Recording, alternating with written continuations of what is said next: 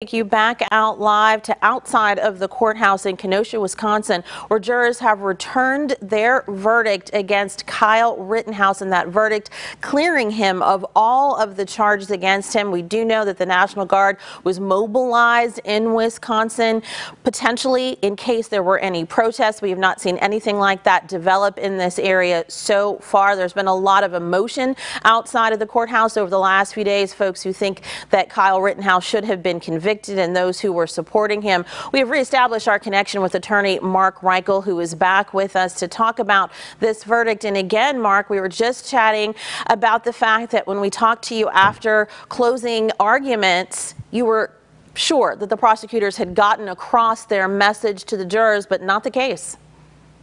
Yes, I definitely thought they were going to get a lesser included. I had a feeling that maybe first-degree murder was going to be a little bit too serious and too much for this jury to actually be willing to tackle, for all that it takes for them to do something like that. And obviously self-defense, when the person takes a stand and sits there and tells you they really, truly, in their heart of hearts were scared for their life, jurors put themselves in the position of the person that, that had the gun, the person that thinks that they had to fire. But more importantly here, I think it's really the community in Wisconsin. This is an open carry state, where you can legally walk down, carry an AR, down the street and so forth. So that kind of conditions each member of the community into thinking it's normal and it's okay for somebody to be carrying a firearm down the street. And then you throw in what, they saw as these, violent riots where there was burning and arson and so forth and destruction of property and everything. I think it gets the jurors more conditioned to accept something like this where someone comes in and says self-defense. I mean, I think there's a lot of arguments with, against that, but they spoke. I was convinced they were going to find a lesser included, but not the first most serious count.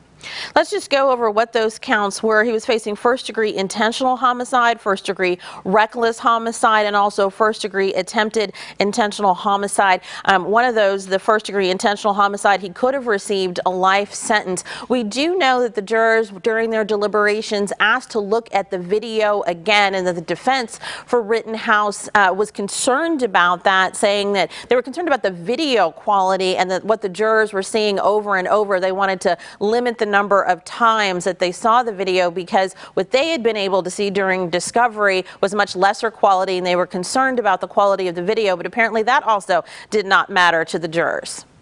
No, it sounds like they did their job. They took piece by piece every single aspect of the evidence and took a good look at it. They obviously deliberated for a while and thought about things, but like I say, what it really comes back to is if someone can prove a partial self-defense, they can get an acquittal. If they can prove that they reasonably feared this, even though they were incorrect, but a reasonable person in their situation would have felt that way. That's something that can resonate with jurors. I mean, you're going to have jurors in this town in Wisconsin, an open carry state that had been, subject to protests, extended protests. So as a result, this is their way of speaking. I may not agree with the verdict, but at least I understand how they came to it. And definitely folks in California, just because we have a different mindset overall legally and just, socially when it comes to guns, maybe really looking at this very differently and just not understanding what you're pointing out about just sort of the mindset that's left in the community when we're talking about an open carry state. Yeah, well, we all see, this kid walking down the street with an AR, gun, and it's shocking to us. But obviously in Wisconsin, in an open carry state, Texas as well, that's not that shocking to them.